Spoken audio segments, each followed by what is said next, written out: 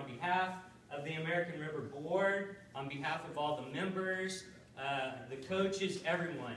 We received various nominations, recommendations from a lot of people very passionate about who should be the Coach of the Year.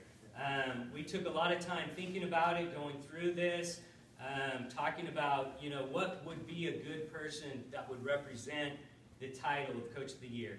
And tonight, the person that we are congratulating and honor is Cesar. If you come on up.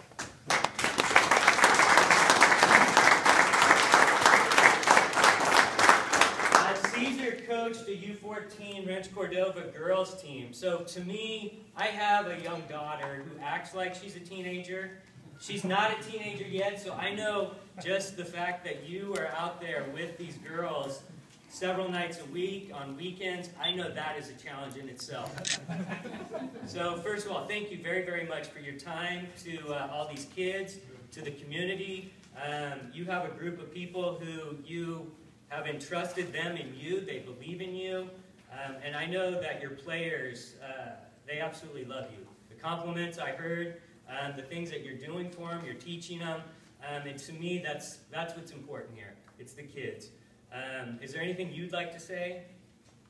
Well, you can't do without the commitment of the kids and the commitment of the parents. And we had great parents this year. All the kids, they all came out and gave us 100%. So without the support of the kids and parents, can't do it. And I know Cesar too, he has his team playing still now. They're playing indoor. And so he's constantly, I know you're extremely involved in these kids' lives. And I do know they look up to you. So for all of that, on behalf of all of us, thank you very, very much.